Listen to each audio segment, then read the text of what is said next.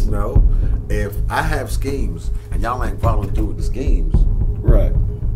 That's on y'all motherfucking ass. Why ain't y'all do it? I'm coach. So we want to do it this way, He can't motivate you to. Nah, I did get on motivation. Yeah, if he can't motivate you to be a part of a vision, he needs to go or you need to go. 30-12 though. How bad was it? The blowouts were insane.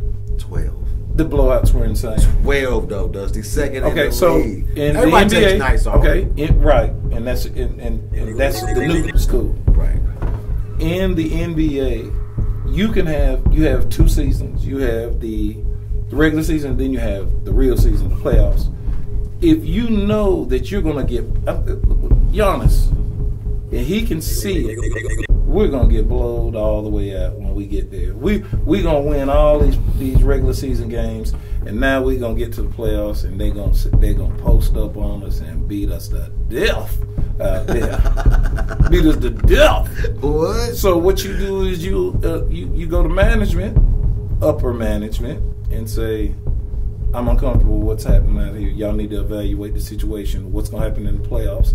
And from what it looks like, those blowouts were, man, if you can't stop the Joker. Nobody can stop the Joker. Dwight Howard. Right. Nobody. Dwight Howard was the Joker killer.